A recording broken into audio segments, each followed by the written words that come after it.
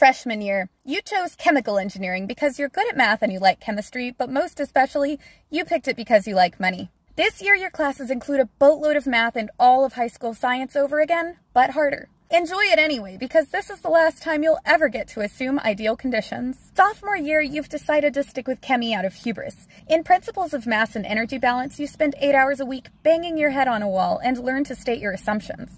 You're also taking Thermo 1, Transport 1, and Chemical Engineering applications of math techniques. You do an internship where you learn that few spots offer more romantic views than the top of a distillation tower.